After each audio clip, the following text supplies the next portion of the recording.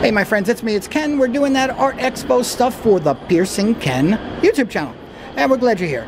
So check this out. We're walking around Artexpo New York, spring edition. It's pouring rain outside. Good day to be inside looking at all the art. And let's talk to Thomas Elias Lockhart III about the 4 paintings he's got at the show. What's going on, man? How are you? Yes, great to see you all. Thank so you for tell me, by. let's talk about this one first. You said this is the Harlem Renaissance. Yes, so this piece is paying homage to the Harlem Renaissance artists through that wonderful age of all those particular artists that painted, talked about their lives, talked about their struggles, talked about their victories.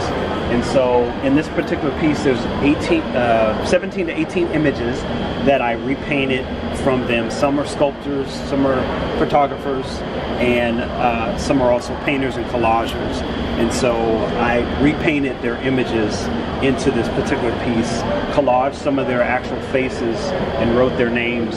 And the flowers just representing giving them their flowers, because most of these people have passed already. Right. There's still the few that are still alive. Now moving over to this beautiful model, you said this is a model. This is no one famous, right? Yes, no one famous. No one famous, man. You look at this photo, this painting, and you would say, this is someone who should be famous, right? Yeah. So, wow. Yeah, this piece is called The Persuasion. I love painting eyes. Eyes are probably my favorite part of the face. This can almost be a photograph. Oh, thank you so much. When you look at it, and when I'm looking at it through this little screen, it almost has that vibe to it. Yes, yes. That's very, very nice. And who's this? Yes.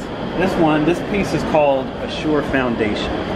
And so she's standing on the rock, just representing women in all her glory, you know, with the backdrop of the beautiful water and the sky, and her being able to show her elegance.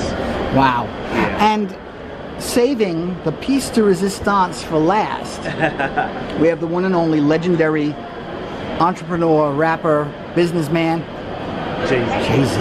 Yes. So tell us about this one. What made you paint Jay-Z? This, you know, I saw a piece that he did for Tiffany's. It was a black and white image of him.